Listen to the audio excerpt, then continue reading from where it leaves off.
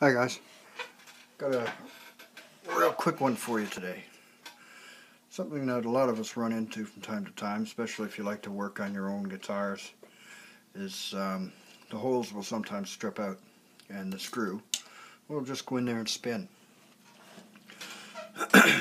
Easiest way to fix that is just get some of these little toothpicks, little round ones, and find my glasses. There we go. And just nip off about 1/4 of an inch worth. About that. That's all you need. There. You shoot the other piece across the room, and then just drop it in. Poke it down. Take your screw.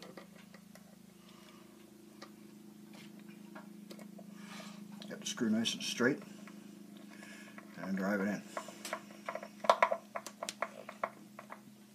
Done. You don't need to glue it. You don't need to do nothing. Just a little piece of screw, about or a little piece of toothpick, about a quarter inch long. Drop it in, stuff it down with something, and then put your screw in. Just make sure you get the screw in there straight, because you don't want it to be crooked. And that's all there is to it. Quick, easy fix.